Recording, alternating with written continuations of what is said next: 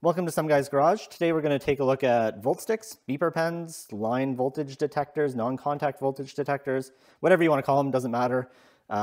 They are small battery-powered devices that when they get close to AC line voltage, they light up or beep or make you aware if that circuit is energized.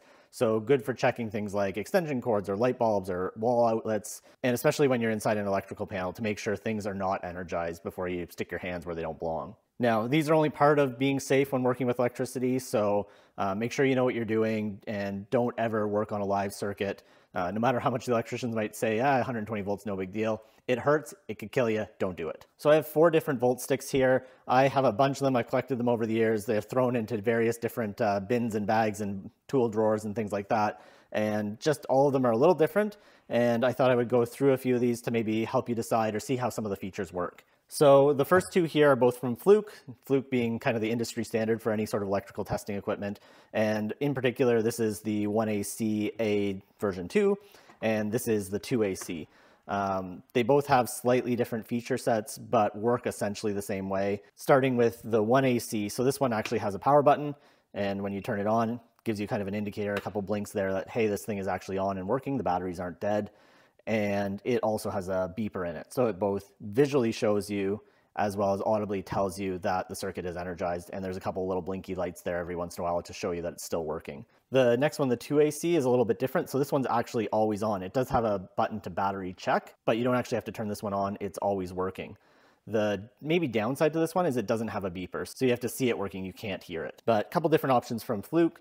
Next one up is from Gardner Bender. This is probably one of the first ones I've got, and they're actually quite cheap, 10, 20 bucks at most.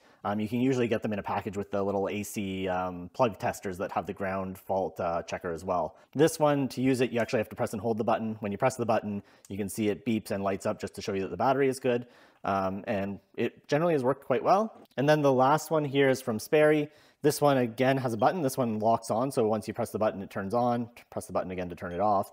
Beeps and lights when you actually turn it on. And this one has kind of a tiny, you can sort of see it here, tiny flashlight. So if you're poking inside of an electrical box, you can hopefully see what's going on. It's kind of a nice feature in that sense. So otherwise, fairly simple, visual and auditory signal on this one with a lock-on button. Visual and auditory on this one, but not a lock-on button. This one, no auditory, but always on.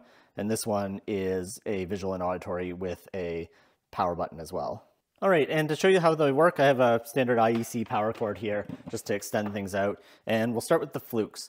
The one thing about the Flukes that I've found and make them useful in some scenarios but not in others is they need to be very close to the live thing that you're testing to actually activate. So really more so I think for tracing circuits like, hey, is this specific wire live or not, compared to potentially these other ones where these just need to be in the general vicinity, more or less, and they'll activate right away. And I'll show you how that kind of works here. So kind of starting with the 1AC here, as you get close, you need to be within millimeters to activate it. And if you stick it in the ends of the things, sometimes it won't even pick up there, right? So eventually you might, if I get it on the hot side here, eventually get it if you stick it in far enough. I'm sure there's a bad joke there somewhere, but it isn't the most, let's say, sensitive to picking up the actual voltage. You can see even if I get on the cord, sometimes on the other side where the neutral would be compared to the hot, it will or will not activate. So if you're trying to find a specific wire, that's great. But if you're just trying to see any energy whatsoever, not as good in that sense. And the 2AC is very similar.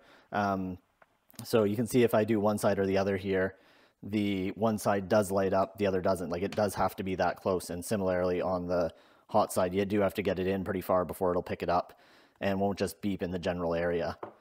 Sorry, not beep, but light up. But then moving over to these ones, the Gardner Bender, you press and hold, like I said, and if you get close enough, you don't even have to get it in there and it'll go off. And similarly, on the line here, you're pretty much, you know, wherever it is within, say, a centimeter or half an inch, it'll start going off. So a little bit more sensitive to the field. And then same with the Sperry here. This one's probably the most sensitive of all of them. As you can see, it keeps beeping even an inch or more away. So it is the most sensitive of them. This is great if you're just trying to like make sure, hey, everything in this box is dead before you stick your fingers in, whereas these, like I said, are better for line tracing.